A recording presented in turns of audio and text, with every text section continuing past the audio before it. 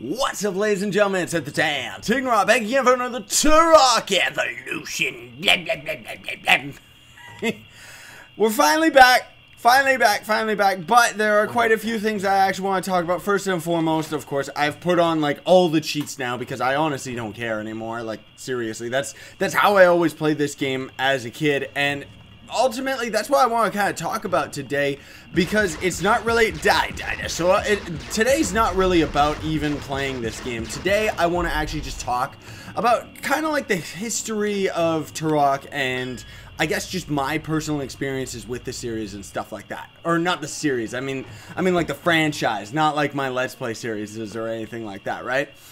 Because ultimately, I'm sorry to say, ladies and gentlemen, that this is probably going to be the last episode, because I don't see myself actually finishing this game. When Turok 2 came out, it set a whole new standard for me for gaming and stuff like that, and I would still argue that it's one of the greatest shooters ever invented. And I'm not saying that based on like now, where it's like, oh, you gotta go play it, this is the best shooter ever created, but you gotta think for the time. Now, I know a lot of people ended up growing up with Turok 1 actually, and I mean, a lot of people actually didn't like what they did with Turok 2, because the game, for those that have played Turok 1 and 2, like, you'll see the game kind of had a slower, more methodical way of playing the game, and then Turok 2 comes out, and it was like all action all the time, right? And that kind of set a new standard for me, and the reason I'm even mentioning that is because then here comes Turok Rage Wars, which totally tricked me. When I bought that game, I thought it was Turok 3, and then I brought it home, and it's like, no, this is multiplayer only, and it's like, oh, okay, I want to return this, right? So I ended up returning Rage Wars. And because at the time, like, I didn't really care, because, you know, growing up with Johnny, like my brother Captain Napkin and stuff, it's like we're not very competitive against each other. So versus games and stuff like that were never really popular in our household, you know? So never really got into Rage Wars. When we did actually do the series of it, though, it was actually pretty cool. I was surprised how tight that game was. And then, so Turok 3 comes out, and I remember even then, like, I was hugely disappointed, because although that game is okay, it's not like Turok 1 or 2. Like, you could already kind of tell that the company, Acclaim Entertainment, was going downhill. Now, at the time, the internet wasn't what it is today, because I'm an old man and things have changed. The internet wasn't what it was. And so, because of that, like, I personally never actually knew until I started my Turok 2 series on YouTube. I didn't even know that Acclaim went out of business, you know? I didn't even know that they also ended up moving on. A lot of the original members of the Turok team ended up moving on to, hello Chocobo, for some reason. But they ended up moving on to the Metroid Prime games and stuff like that. So I was actually really excited about that, because it also made a lot of sense why those games are so tight, because those developers, man, like, straight up, they were way ahead of their times. Hello, Chocobo. So anyway, Turok Evolution comes out after Turok 3 being a huge letdown, and I get it. And I mean, honestly, I haven't really talked about it through the series, because if there's one thing that I've learned through doing Let's Plays and stuff, it's that you don't rip on the game. I used to do that with a lot of my earlier series and stuff like that, like when I played like BioShock Infinite, and even when I did like Far Cry 3 and stuff. The whole time, regardless of me actually enjoying my experience with the game, I thought it was funny, where I was sitting there saying, man, this game sucks, oh, this game sucks for this reason, and blah blah blah.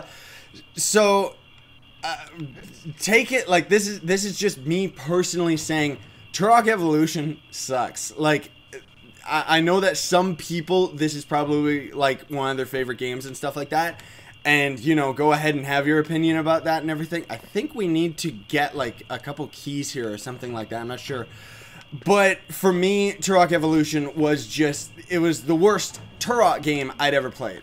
You know, like, when this game came out, it just was like, I mean, look at it, you know, like, every enemy in the game is a complete bullet sponge, and all the levels are just a linear walk to the end, you know? And they also, like, do this way too much in this game, where it's like, you gotta go find all these keys and all this other garbage that you don't know where to go. Like, there's no actual direction and stuff, not to mention all these bushes and stuff, which were cool, and I understand what they were going for. But it's like, you gotta think for the time, like, it's like, even then, like, all these bushes and shrubbery and stuff just always got in the way. Now, like I said, people can still like this game, don't get me wrong. I seriously have no idea where to go, so I'm sorry about that, everybody. But just, you gotta think, like, it's like, when I was growing up, Turok 1, Turok 2, and Turok 2 actually single-handedly sold me on the entire franchise. Like, I still own, like, every Turok game. I still have my own original version of Evolution for the GameCube, because at the time, they didn't have a PlayStation. I don't think it was for Xbox, was it? I don't think so. And then there was, oh, I think we need a third key. That's what's going on. Oh, jeez, this is... this sucks. So anyway, it came out, and like, you know, I bought them all up because I kept thinking, like, oh man, this, you know, Turok 3, this game sucks. When are they gonna go back to what they were doing with Turok 2? When is the game gonna get better and stuff like that? Turok Evolution comes out, and I still have my fun with it, don't get me wrong, but it wasn't the same, you know. And it makes sense because this game, like, for those that don't know, I actually learned a lot through doing my Turok series on my channel and stuff like that, where people were actually telling me how, like, around Turok 3 is when the company was starting to go bankrupt, and Turok Evolution they kind of just forced out as best as they could before the company actually went bankrupt and went under. So that's why, like, they had to cut so many corners with this game. And you could kind of see, like, not necessarily with this game, but if you look back at Turok 3, that was actually fantastic for the time. Like, the amount of, like, facial animation and cutscenes and stuff like that, it was ahead of the time, because that's getting into a narrative that a lot of first-person shooters didn't have. Can we just cheat and go through here? Like, seriously. I bet you anything we're supposed to go up in here, and it just didn't let us. I don't know. Oh, jeez. Or is there something over here? I don't even know. But anyway, I mean, I guess it doesn't really matter, because this is what I mean. Like, I can't be bothered to keep doing stuff like this in this series and stuff like that. But anyway, so Turok Evolution, and then after that, there was actually Turok 2008, which was a completely new company. And although that game was okay as just a random shooter and stuff, it was, get up there, you fool. It was garbage as far as Turok is concerned. And I'm talking like a hardcore Turok fan, like an old school, I mean, for crying out loud, the first cutscene in Turok 2008, like, straight up, actually, like, watch this if you can, because it's hilarious. From someone that comes from Turok 2, which had, like, the best weapons in any game. Like, that is something that hasn't been topped. You know, like, just, oh, man, like, even the tech bow was, like, it felt so good to kill things with it. And then here we've got Turok 2008. Excuse the beeping, dishwasher's done. Turok 2008 comes out, and within the first cutscene, like, I'm actually sitting there, and I'm kind of cringing, like, no. Within the first cutscene, the camera panders over a table that shows, like, 5 different weapons, and that is actually the entire arsenal for the game. And I remember specifically playing the game, and I called it right then and there. I was like, no, that's gonna be all the weapons, isn't it? And sure enough, that was it, besides, like, the proximity mine remote exploding bomb or whatever like that, which, again, was the only gun that could actually give enemies in that game. Otherwise, nothing else did. I mean, that's the thing, too. You look at this game, and it's like, you can kind of, like, the character models and stuff are just, like, it's weird how this game is on a later console, and it's not as good looking as Turok 2, because Turok 2 was ahead of its time. So much so that they, like, the amount of features and content that they actually put into that game is one of the reasons that I think the company ended up going bankrupt, because they put everything into it. You know, it was like all or nothing, right? So anyway, with that all said and that all out of the way, we're getting on the 10 minutes mark, and there's not really that much to say other than that. That's kind of like my personal experience with the Turok series and stuff like that. And as much as I know that there's lots of people that really like Turok Evolution and stuff like that, and I'm not trying to say that this game's like horrible and I hate it and stuff like that, because it was a good game and I enjoyed it when I was growing up. But just compared to the other Turok series, and compared to, like, Turok 2 especially, which is still one of my top favorite games, man, like, straight up.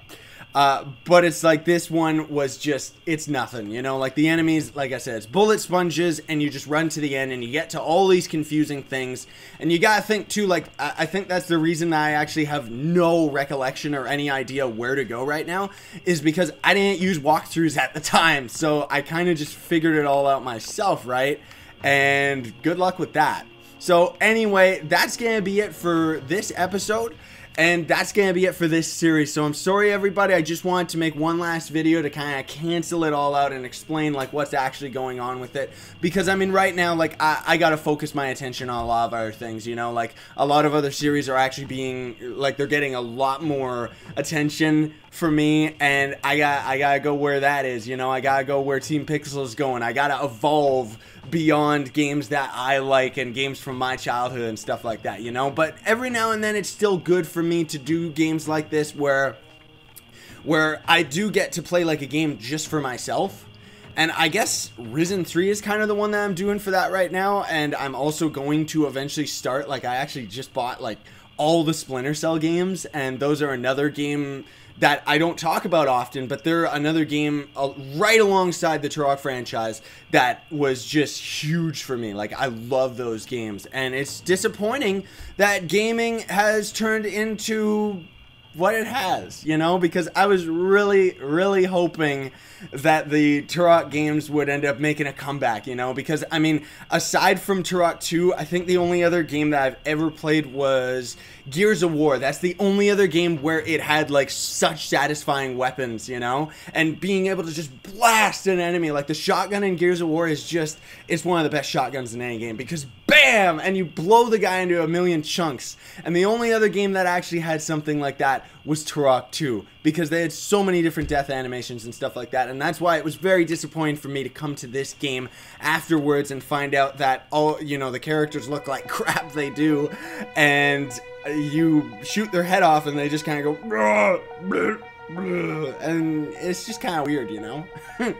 But anyway, for those that are really into Turok Evolution, you know, go ahead, keep playing it. It's an awesome game, it really is, but as far as the series and stuff is concerned, that's it, it's done. I gotta move on to other things. So thank you all so much. Thanks everybody for tuning into this episode, and thanks everybody that has been so supportive for me to doing all these Turok games. I mean, I personally wanted it to be a goal of mine to have every Turok series on my channel, but things kind of evolved differently than I expected, and I gotta keep up. But anyway, thank you all so much for watching. I really do appreciate it. If you wouldn't mind to smack that like button, share, favorite, and subscribe to join Team Pixel. Sign on and stay epic, everybody. Believe in yourself.